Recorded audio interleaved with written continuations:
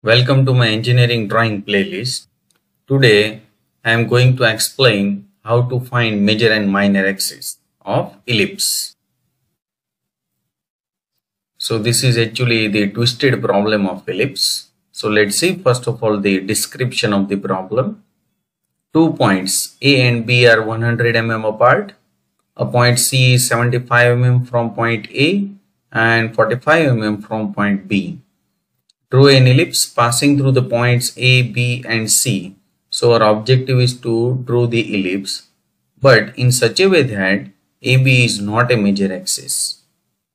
Find major and minor axis of ellipse. Draw normal and tangent at any point on the ellipse. So basically in this problem there are three different objectives. First one is draw an ellipse passing through the point A, B and C such that AB is not a major axis. Second objective, find major and minor axis of the ellipse. And third one, draw normal and tangent at any point on the ellipse. Now let's see how can we solve the problem. So first of all, locate the A and B point which is 100 mm apart. So here you can see 100 mm, and so that I can locate the A and B point. Now next, we need to locate the point C, which is 75 mm from point A and 45 mm from point B. So let's take a compass, set the distance as 75 mm because of the location of the point C is 75 mm from the point A. So draw the arc with A center. Next, point C is 45 mm from point B. So once again, take compass, set the radius as 45 mm and take B as the center, draw the arc. So now you can mark the intersection point as C. So this is actually the location of the point C. Now mark the midpoint of this AB point, give the name as O, join OC and extend it such a way that AB is the bisector of this line. Next, mark the D point such a way that OD, that is exactly equal to OC. Next, draw the parallelogram passing through the point A, D, B and C with the help of the roller scale. Now divide this distance OA into the 4, 5 or 6 equal parts. Here I have taken 6 equal parts, but you can divide it into the 4 or 5 equal parts also. Similarly on this way. Here I have divided it into the 6 equal parts, so it must be 6 equal parts. And so that you have to divide this into the 6 equal parts also, and similarly over here. Now join C1, C2, C3, C4 and C5. Next, join D1 and extend it up to the C1. So you will get the intersection point. Mark it as P1. Now can you imagine what should be the next step, my dear friends? Yes, absolutely right. Join D2 and extend it up to C2. So you will get P2. Similarly, you will get P3, P4 and P5. Similarly, you can repeat the step over here. Join D1, D2, D3, D4 and D5 so that you will get Q1, Q2, Q3, Q4, Q5 respectively. Now join all the points by the smooth curve. So this is the half portion of the ellipse. Now next step, draw the inclined line which is actually parallel to this line passing through this all intersection point, means from P1 to P5 and from Q1 to Q5. Initially take the length of this inclined line randomly.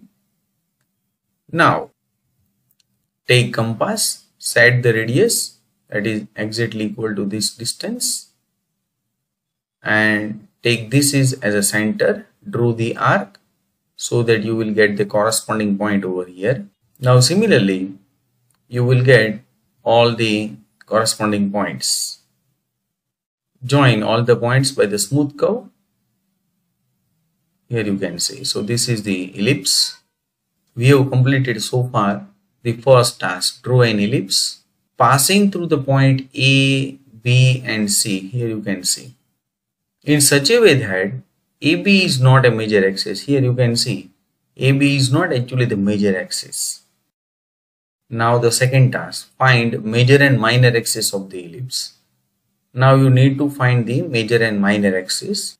For that, take the compass, set the radius that is exactly equal to OC. Take O as the center, draw the arc which will intersect to the ellipse at this point. Mark this point as G. Join CG. Now, very important. Draw the line which is parallel to the CG, and that you can do with the help of the ruler scale, but it must be passed through this point O. So here you can draw this line. That is actually the minor axis of the ellipse.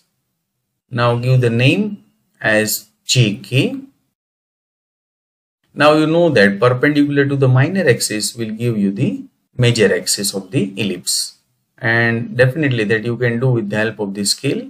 Match the long line of the scale to this JK line, so that automatically it will be your perpendicular line to this JK, and that is your major axis. Mark it as HI.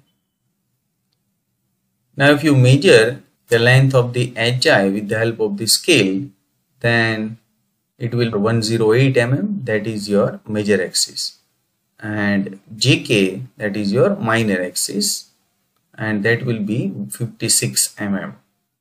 So this is your second answer, find major and minor axis of the ellipse. Now the third one, draw normal and tangent at any point on the ellipse. So let's say this S point is the point where we want to draw the normal and tangent, and already you know that to draw the normal and tangent on the ellipse, you need to identify the location of the F1 and F2, that means foci points. For that, take the compass, set the radius as 1/2 of the major axis, and you know that major axis is HI.